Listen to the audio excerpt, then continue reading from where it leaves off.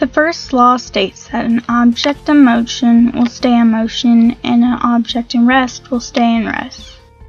That until acted by an unbalanced force. This law is also known as the law of inertia.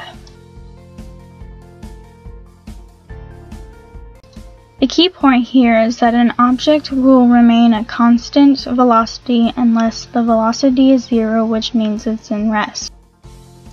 The unbalanced force in this situation is the wall and cabinet which Rachel ran into.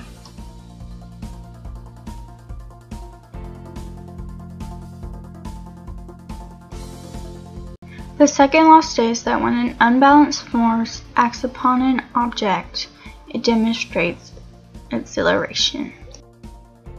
When Kaylee pushed Rachel, she was the unbalanced force, causing Rachel to accelerate.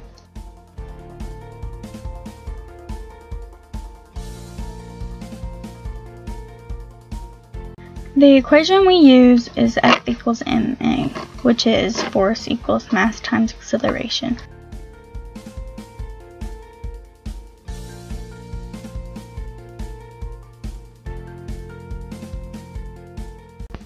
The third law states that for every action there is an equal and opposite reaction. When Rachel and Mariah pushed on each other, they both applied the same amount of force on each other. Rachel and Mariah's forces were equal in magnitude, but acted in opposite directions.